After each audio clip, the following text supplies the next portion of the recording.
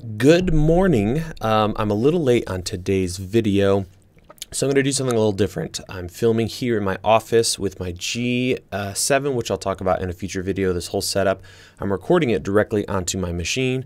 Got a microphone just out of frame right here.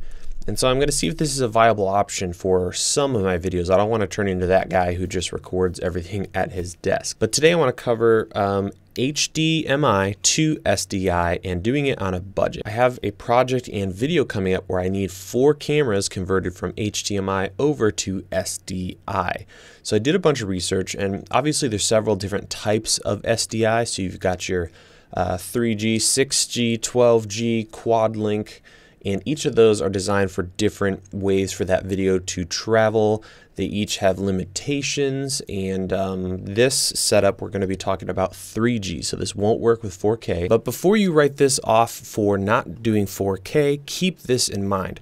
When using cameras like the G7, G85, GH5, this device will take that 4K signal and downscale it into 1080. So you're going to have lots of packed in pixel love, if you will. And if you're using a camera like the GH5, you're taking a 6K sensor, which is packing that into a 4K signal, which when it hits this device will take all of that and put it into a 1080p resolution. So you're getting so much pixel juice packed into that 1080 signal. So it's going to be so much better than using just a standard 1080p camera. So just keep that in mind. If you're using a 4K camera, most of the time you're going to get a nice downscaled signal through this device. So the maximum spec for this 3G setup is going to be 1080p 60 frames per second. So this is the box that I found, and it works really well. It's $30, $29. I'll have a link in the description. Essentially on one side we have an HDMI input.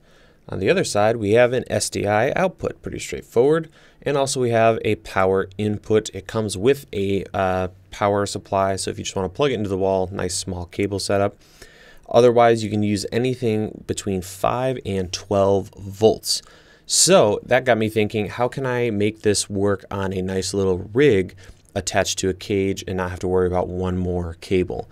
And that's where I came up with this little setup. So what I've got is in the center, I have that little converter box, and then on one side I've got a $15, $17 USB battery from Anchor. Again, link in the description.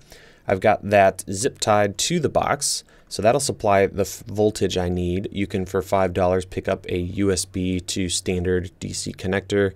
And then to mount it, since there's no other way to really attach it to a cage, I super glued on one of these little tiny cheese plate little, whatever you would call this, posts, if you will. I'll have another link to this, also something else that's a hair less expensive and is a little larger, which would give you some more options. But it comes with several different ways to mount it, all kinds of different little hardware and screws and 1/4-20 male to male and all that kind of thing. So now I can mount this to my cage, and bam, I've got HDMI to a really solid connection, which is what's so awesome about SDI. First and foremost, it locks, the cables just feel so much nicer than working with HDMI. You don't have to worry about them moving around or wiggling like the one on my camera that I'm using for this. The other thing is the distance you can run this signal. It's so much better for long distances. HDMI, you're kind of starting to push it once you hit that 20-25 foot range, whereas with SDI you can do so much longer runs without signal loss or issues there, which is really important when you're doing multicams and things like that. So that is the little setup. I'll put it on a cage and we can check that out. But I'm really happy with it. It works great. This thing doesn't take a lot of power, so this battery will last a long time without having to be recharged. And here is the final setup. I'm really happy with how it turned out. It's rock solid. You can see here I've got it bolted with 2 of the included bolts that came with this little cheese bar to my cage on my GH5. I've got HDMI right over here, so I can run straight out of the camera and into the box. On the other side, I've got my power setup and my HD or SDI connector, and I've got it set up so on the back I have my battery level indicator ready to rock and roll. So totally solid, legit setup for converting HDMI to SDI for 1080p signals.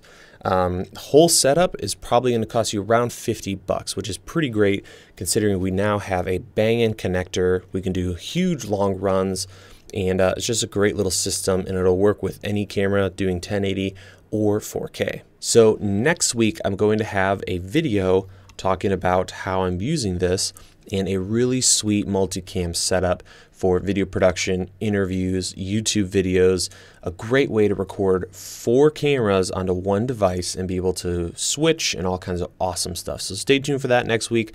Otherwise, let me know what you think of this setup. I'm going to be doing a tour of it and the backdrop and the entire desk setup here for live streaming and YouTube videos.